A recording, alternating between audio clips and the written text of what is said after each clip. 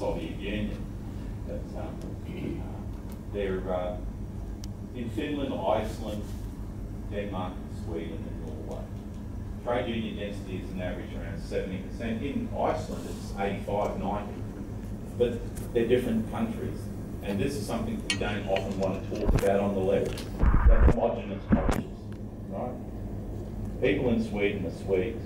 People in Iceland are icy. And people in Norway and Norwegian, they're not heterogeneous cultures, they're homogenous cultures. They've been able to develop certain labour standards with certain agreements they've been able to develop with their own employer organisations.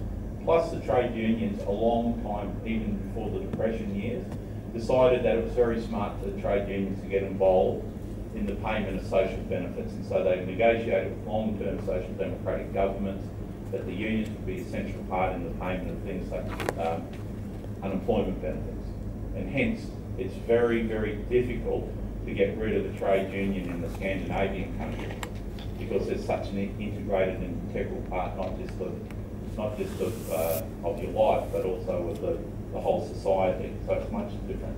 I think we're much more closer to, say, Great Britain and the United States, but also I did a speaking tour of Britain last year, and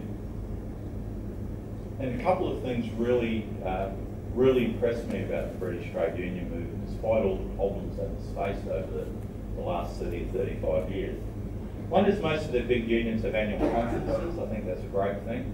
Huge conferences, okay, some of it's bureaucratic, but every union big conference has fringe events on the side. So although you mightn't be able to speak at the main conference, your organisation or the party that you're a member of, or your socialist grouping or the blacklist support group or whatever, would have fringe events at all these conferences, and it was a wonderful expression, I think, of a democratic culture within their organisations that allowed these things to happen, and we don't seem to do that a great deal here in Australia. Also in Great Britain, and comparing that to Australia, I think in Australia there's a real problem that's happened is that our Fair Work Commission, the misnamed Fair Work Commission, is that this system of labour courts in Australia has turned everything terribly legalistic about how you pull on a blue, how you get into a work site, how you do everything. It's a legal nightmare. People talk about the legal problems that British unions face. It's not the same. British unions' big problems when they might call a strike, and then it's challenged in a high court and the ballots are examined and whatever. But fundamentally, a British union has a lot more freedom in the basic workplace than we do in Australia. On the other hand, you have the United States, where one great thing I think in the States is that if you get 50 plus 1% in 27 of the 27 of the 50 states, is that it means that you get 100% union coverage. In the other 23 right-to-work states, you have union density rates down to, like in Texas, where it's less than 2%. South Carolina's 2.9%. And of course, you see the collapse in living standard that's accompanied this. Because in our sort of countries, union density does have a reflection on what, and that's why I'm so concerned about it. It has a definite reflection on what our standards of living are eventually going to be. You have poor union density levels in a developed post-industrial or industrial economy, you're going to see a collapse in living standards. These are now some thoughts that I have on how can we fix these problems up. Okay. I think trade unions must always be fundamentally oppositionists. Okay? We have to be oppositionists. We must be the oppositional force in Australian society, and we must never allow again for the co-option of our movement into the arms of governments or employers or any type of organisations like that. No more prizes and income supports. No more law. We've really got a great problem. We'll all sit down together and we'll work it out. No. Okay. We can work with the government in certain areas, that's good, but let's always have our standards very clear. Because once they put their arms around you, once they embrace you, once they place you on the boards, the saddest part is that most people from the trade union movement, not all, but most, will start trying to ape this, what you call their social betters. They do. I've seen it all my life. It's embarrassing at times, but it's also a tragedy for our movement. I think trade unions must become a lot leaner in the way that they are run. And that's a reflection of my own organisation in our national office, which has become, I think, a very heavily bureaucratised organisation. I've seen it time and again in other organisations. But for example, in real terms, we're probably 15 years ago, we might have had 1 million extra members in absolute terms in Australian trade unions, maybe 750,000. But there's probably 25 to 30% more union officials running around the place. One of the reasons is that EBAs have been a nightmare. You know, they're just, any union official here will tell you, or delegate, it's an absolute nightmare, right? You go and do an EBA. I just finished doing an EBA that took 8 months to run. My mate Graham here, who works for Cube, Chris Corrigan's Cube. This bloke here should get the Victoria Cross with a double bar. He's been there 20 years. He was in the last rounds of talks with Cube, and it took 2 years. You know, why are we taking 2 years to run an EBA if you can't do it up? My thing is that if you can't do it after 6 meetings, you might as well put in protected action and go and have the blue. You know, but you know, we really need to be lean. We need to be able to delegate our responsibilities to delegates. I think trade unions have to be far less bureaucratic in their dealings with their members, potential members, and with the public. I went to the miners' union building yesterday. Some of my greatest and most dearest comrades, the coal miners, wonderful people, some wonderful leadership, great people. You go to the building, and fair dinkum, you'd have more chance of getting into the Australian Mint than getting into the miners' union building. You have to press a button. You have to wait before that button opens, and the up button opens, you go up the stairs, and then you have to press another button. Make it a bit harder to get into a union office. Like, union offices have to be open. Okay? They have to be. They have to be welcoming places. What we're doing indirectly is that we're just putting barriers in front of what we're going to become, or what we're supposed to be about. I think there has to be a radical and redevelopment and re-engagement of members through the development of a type of the shop stewards movement in this country. That's not particularly run by union officials or whatever, but it has to be driven that we need some type of shop stewards movement that can come across all different types of industry. One of the things I hope to develop I hope we can develop that if our merger is successful in the CFMEU, where we'll have 5 or 6 different lots of groupings where we can start developing a strong shop stewards culture across industry, so that we can start cross-pollinating ideas and start getting people to really think about each other and each other's problem. It's not just your own industry that's the problem. I think all unions really have to have monthly meetings open to all members. I'll give you one example. Last night again, I was at another meeting. I go to lots of meetings. I don't know what I think I am sometimes. All I do is go to meetings. Like a fair dinkum, I might dress up as Santa Claus and go to one. This shirt, by the way, when I wore it in the MUA, the second day I wore it in the MUA, they called me Humphrey B. Bear. You know, the girls in the office. Thanks a lot. You know, I said, I'm not Humphrey B. Bear. I started using his hand business and everything else, you know.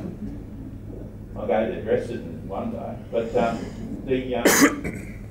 the construction, the CFMEU General Construction Divisions, you know, wonderful union, you know, great fighting organisation, fantastic. But if you're a BL and you've just amalgamated with the CFMEU General Construction Division, you probably think something's odd.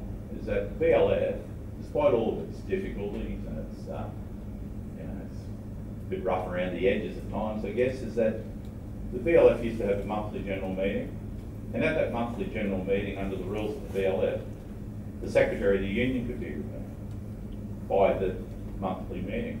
And in fact, that's how John Cummings, in the end, got rid of Norm Gallagher. He did it at the floor of a meeting of in Melbourne of the PLF. So we need to do those sort of things, you know, those sort of basic things that I think really sort of democratises. This place here used to have monthly meetings, and then then went to quarterly meetings. I don't know whether they have meetings. I think only the executive meets now. So once upon a time, and in fact when I was a younger man, and Alan Muir here would certainly remember, is that we used to have fortnightly meetings in the trades hall, remember? Yeah, remember that, Bobby? And they were fair dinkum. People would get up, you'd have, you know, really powerful debate, different sides. It was fantastic, you know. And then we get over, you know, you used to get over at the RSL club across the road and get fired up and, you know, make some brilliant speeches. Wish I could remember a couple of them.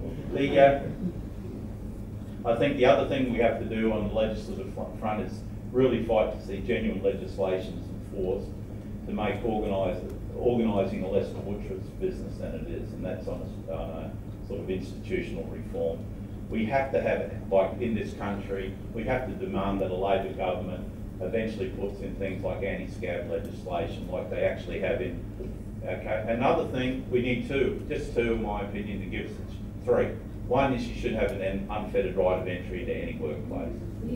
Okay. Second is that you have to have anti-scab legislation. And third is you have a bargaining agent or an anti-freeloader legislation. Because the part that gives me the greatest shits of all is you organise and organise and organise. You get EBAs up and get improvements in conditions, and then dubs don't join the union. Better. And the last thing that I've got to speak about, and it goes to that idea about becoming leaner. Trade unions in Australia have to really look on the fact about what the cost of union dues are. And I'll tell you why. Is that in Britain, the average cost of union dues is around about £4 a week. Okay, about $8. At our national conference in February, I was the only official who spoke against it at the MUA national conference.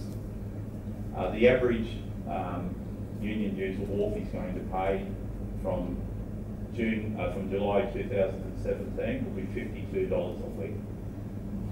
A week, $208 a month. And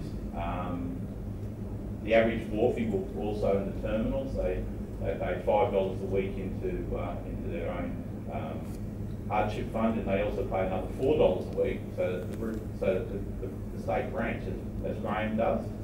So that'll put their dues up to about $61 or $62 a week.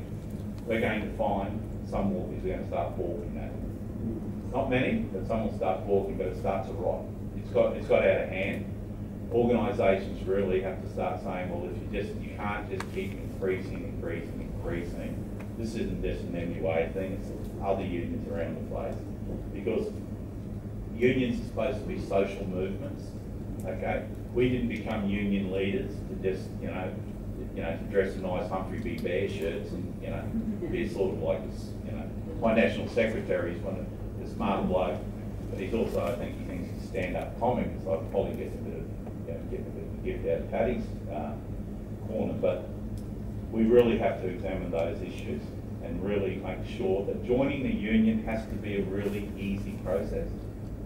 It shouldn't be a difficult process. It shouldn't be a torturous process. You shouldn't have to wait out in the rain or something and wait for somebody to buzz you in. It should be simple, it should be easy, it should be friendly, so that people really think that their union is an absolute part of their life and not just something that they have to pay because all their workmates pay it, so I'll pay it. Because what it's doing, it doesn't create the sort of union movement we want, which is one where we're locked into a spirit, a militant fighting spirit. But I won't take up any more of your time. I'm sorry, I hope I haven't bored. It's all senseless. And I know it's there's no huge ideas that I've put out there, but I do think that the problems that I raised within the price and income accord years are ones that we really have to learn from and never repeat them. But, thanks.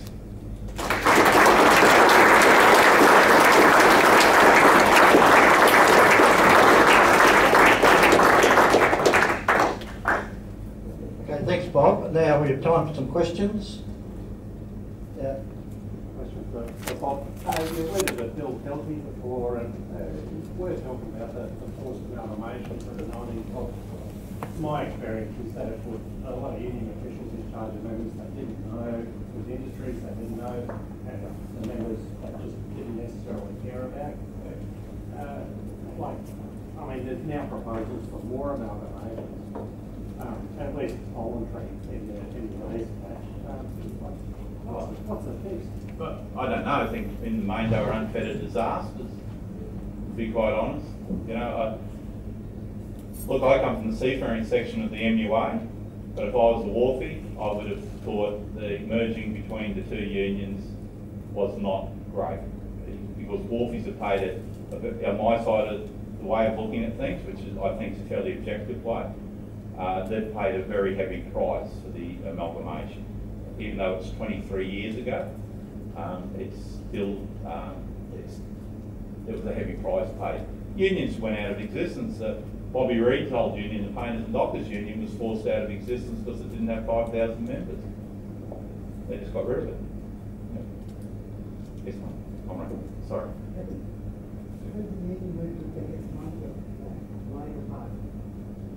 Labor Party has more damage to the workers in the country than any other organisation. Well, look. Electrical workers go under this power shake up and using them to get shafted by the Labor Party. What do I think of it?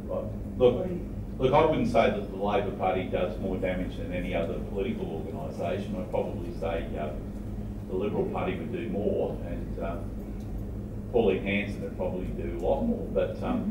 But in general, I understand where you're coming from. And when's look, we're in the middle of an election period.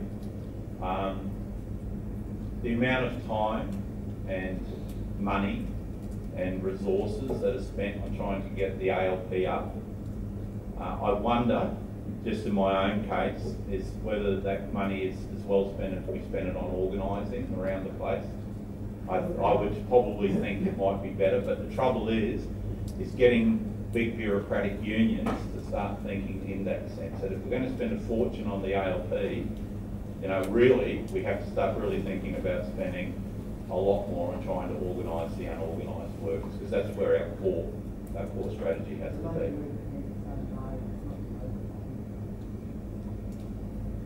There might be syndicalists there who probably wouldn't think they need any party. Well, we spoke a little bit before about the density of union membership in this country. That density is concentrated between about 45, 55 demographics. Yes. How do we, as a union group, understand that density in the younger overall? What do we need to do to attract the next generation, one after that? Okay, look, the Swedish example has been very interesting there because they could see a huge problem. What they did is, well, the Swedes have three labour organisations. They have one for government workers, one for professionals, and one for blue-collar workers.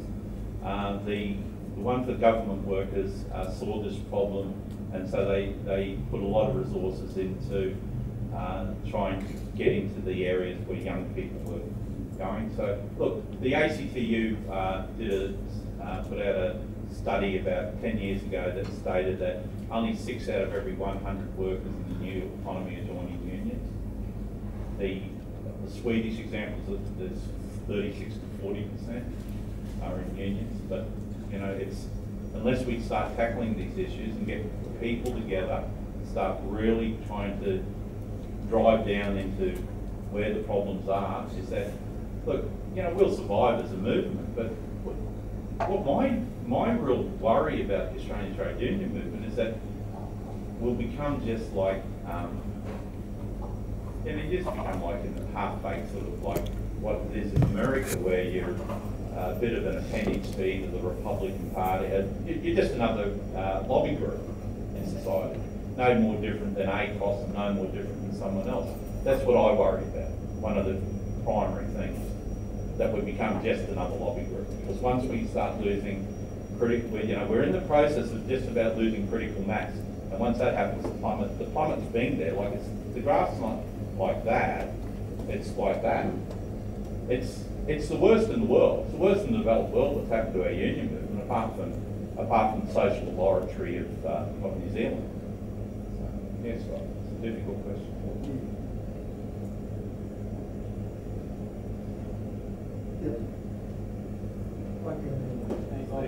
Bob, I know you've been to Paris recently, and I know you visited the CGT, and we all must know what's going on over there and how they're leading, as a union movement and as a people stepping up. What can we learn from them? I know they've got different legislation and all that kind of stuff, but...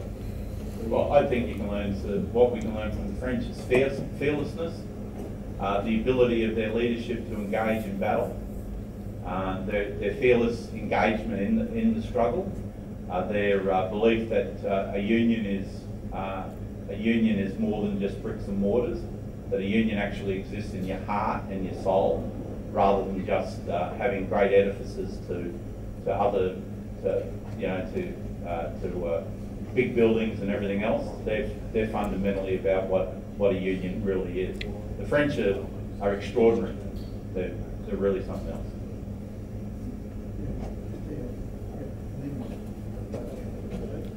Yeah, Bob. Yeah, mate.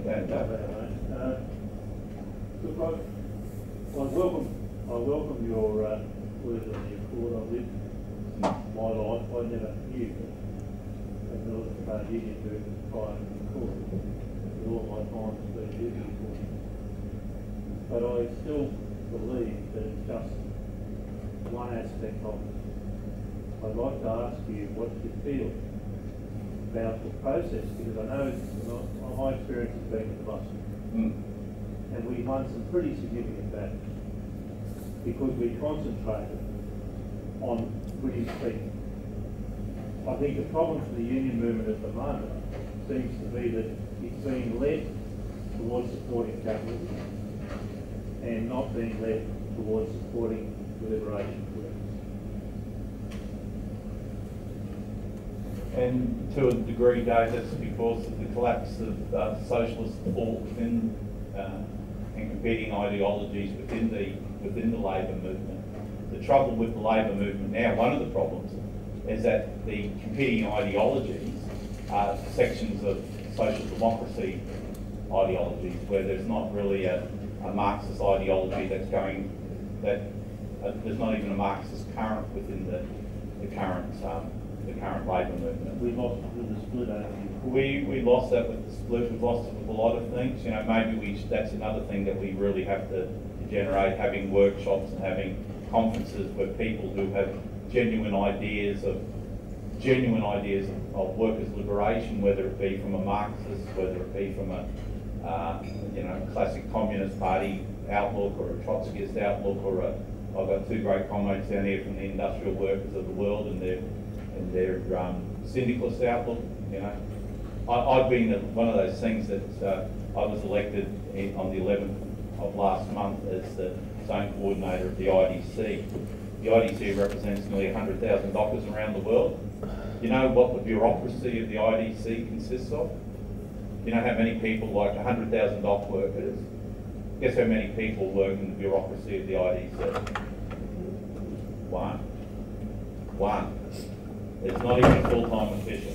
There's one person who's an administrator, and we look like we're putting on Geordie, a wonderful Spanish docker, as the first full-time dockers. He comes from a syndicalist outlook, and he is in this huge quandary about whether he should take a job full-time or not, because he worries about he can't go back to the docks. He did 16 flights last month in Europe, and he's wondering about when he can get a start to go back to his docks in Barcelona. So, it's an amazing organisation. The flatter structures work. Flat structures work, particularly in this climate. Hierarchical and bureaucratic structures are a recipe for either a quick or a very slow death. Absolutely they are. Because you can't move fast enough. That's the fundamental thing in today's world. Well, I'd like Yes, to say Tom. that I quite enjoyed your talk. Oh, thanks. I would have to say nearly everything that you said I agree with.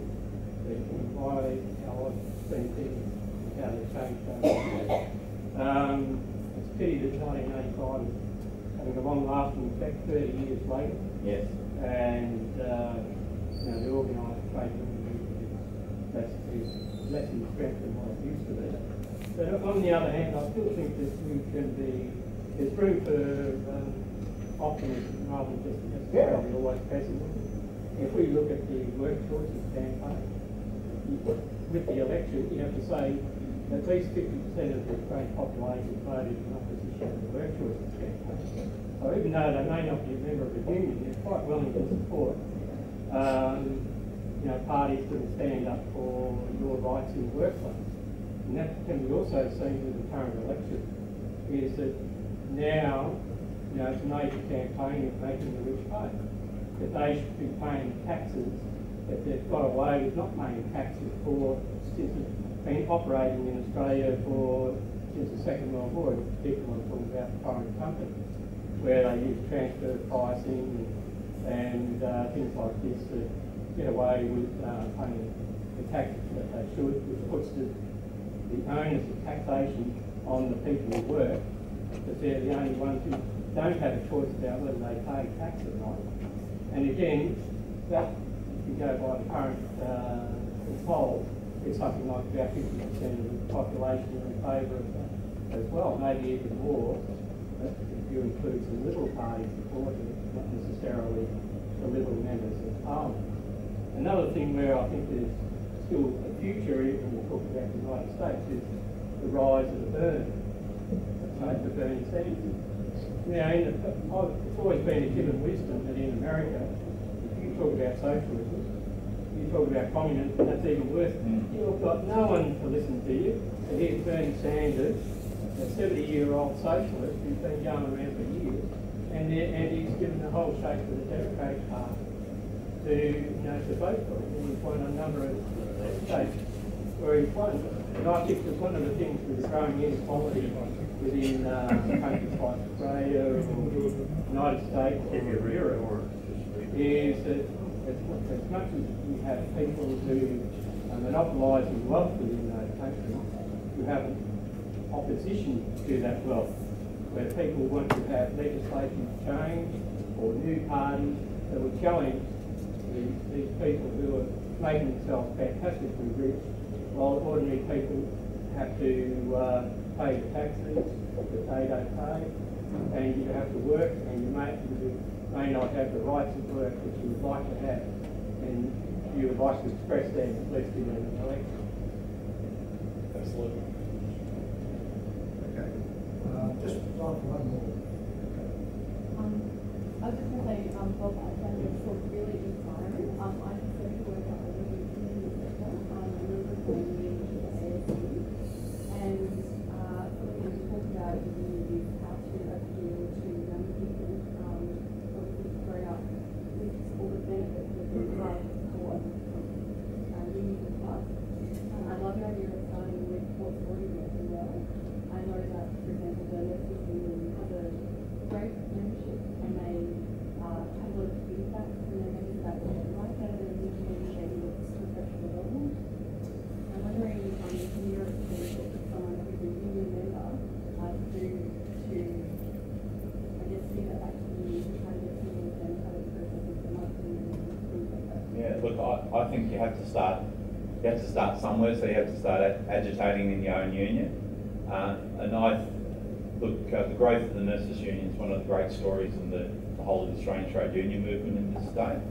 And I think that anything where you can continually get feedback and continually express yourself and actually see organisations take that up and not look upon it in a threatening way, look upon it as constructive in a way of trying to get in touch with the people who are on the job.